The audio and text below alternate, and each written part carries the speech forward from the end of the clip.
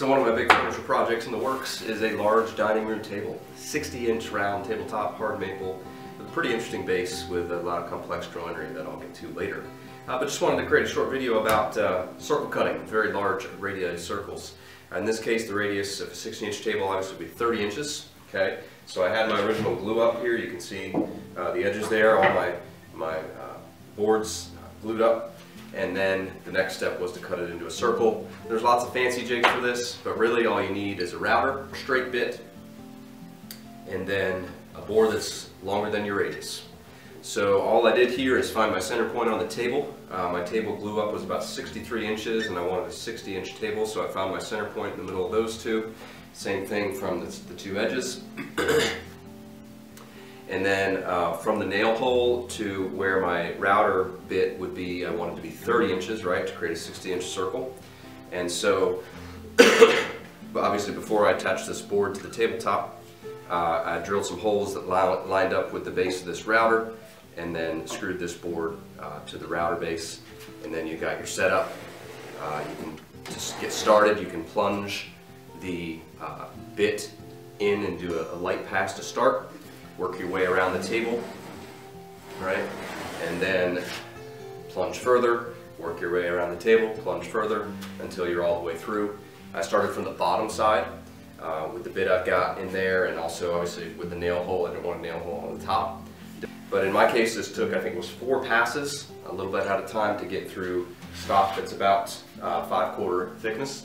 And really happy with the way the cut ended up, very, very flush and smooth. And obviously it's a perfect circle because we had our setup there. And just to zoom in here a little closer to show you the setup and how it's hooked to the router, I took off the base plate, which was attached with 3 machine screws, and then I took the base and traced on this board where 2 of the holes lined up, since it was not wide enough for all 3. 2 was enough to hold it in place. Then I drilled some countersunk holes so I could get these little screen screws through this board into the actual metal base of the router. And then I plunged my straight bit through the piece of wood, about 1/4 inch through, to start with a 1/4 inch pass all the way around to get a good smooth start. Didn't want to try to bite off too much and have a jagged finish. And so it's attached here to the base of the router. I plunged the bit through, and then you just continually step down, plunge further down into the wood as you're going around. And again, it's just a nail in the middle of the table that went through this board as well. Again, this isn't my idea. Lots of people have been doing this lots of ways, but perhaps this gives you the confidence to try it.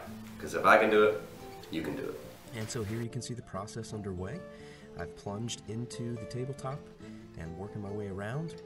And like I said, it took about 4 passes. One thing I would modify if I were to do it again, I'd create a little more clearance in the hole that I made through the jig, so that the chips would clear a little bit better out of the groove that I'm making.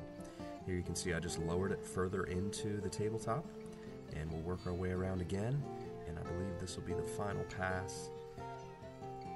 Again, this is not my idea. This is a technique that many people have used for many years. Just trying to demonstrate how easy it really is to get a nice circle with a router, a nail, and a board.